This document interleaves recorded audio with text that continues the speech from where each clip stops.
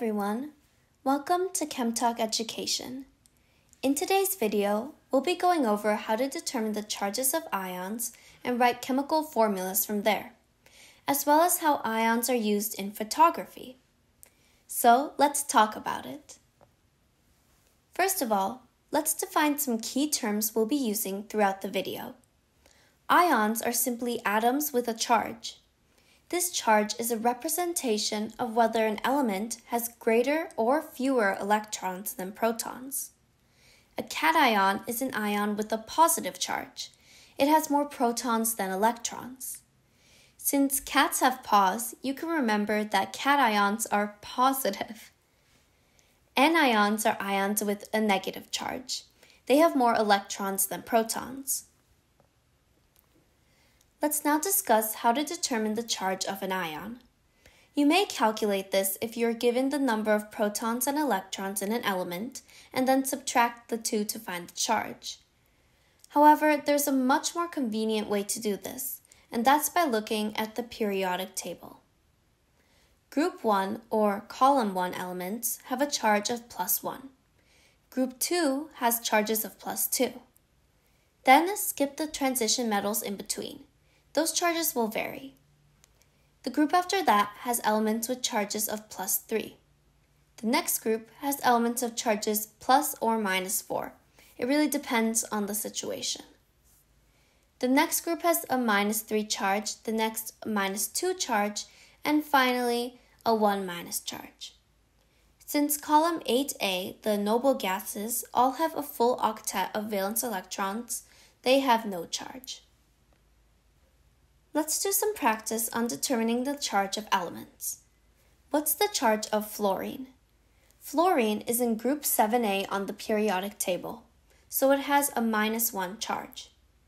What about magnesium? Since magnesium is in group 2A, it has a 2+ charge. What about aluminum? Aluminum is in group 3A, so it has a +3 charge. As mentioned before, we can't tell the charges of transition metals by simply glancing at the periodic table. However, if we are given a transition metal with Roman numerals written in parentheses, those numerals will represent the charge. For instance, if we are given copper and the Roman numerals for 2 in parentheses next to copper, we know that in this example, copper has a +2 charge. Now let's discuss how to write the formula for chemical compounds made out of ions.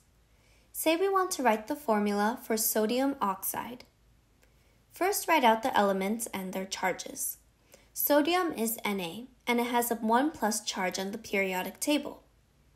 Oxygen is represented by O, and it has a 2- charge. The next step is to check if charges cancel out. In other words, do the charges sum to 0?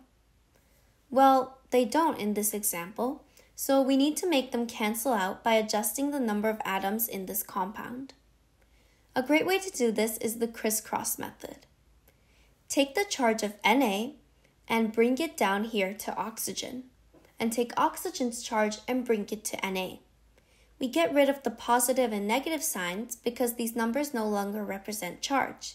They represent the number of atoms. So our compound now is Na2O. This means we have 2 sodiums and 1 oxygen in this compound. And this makes sense because if we multiply these 2 sodiums with its charge of 1, we get 2. And the 1 oxygen times oxygen's charge of -2 gives us -2. 2 and -2 cancel out, which is an indication that we did this correctly.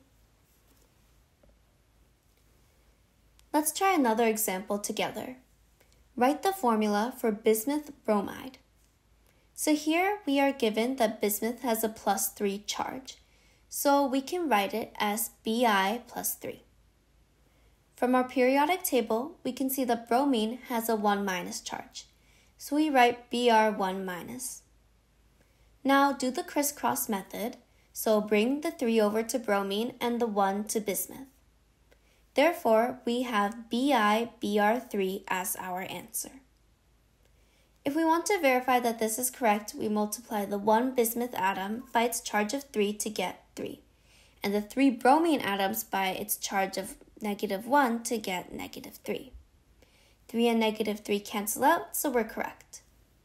Since we've done some practice together, go ahead and try some on your own. Up here on the screen are some practice problems relating to ion charges and chemical formulas. You can check your work with the answer key posted in the description box down below. Now, let's talk about something really cool, and that's the chemistry behind photography. Photographic film often contains silver bromide salt held in gelatin. When the film is exposed to light, the bromide ion is ionized, resulting in a freed electron that reduces a silver ion. Depending on how much light the film is exposed to, the amount of silver that's reduced will be directly affected. This is what makes a photo develop into a real image with contrast, and this contrast is created based on the differing amounts of light that the film is exposed to. Before we end this video, let's recap what we covered in our lesson today. Ions are charged atoms, and charges are how many electrons in relation to protons exist in an element. By looking at the groups of a periodic table, we can determine the charge of an ion. When writing chemical formulas for ions that bond together, we determine the charge of both ions and use the crisscross method to determine how many of each we need. Ions are seen within photography, as the silver ions within photographic film are reduced to produce images. And that is all for today's video. Thank you so much for watching, and please visit us at www.chemistrytalk.org to access more great chem content.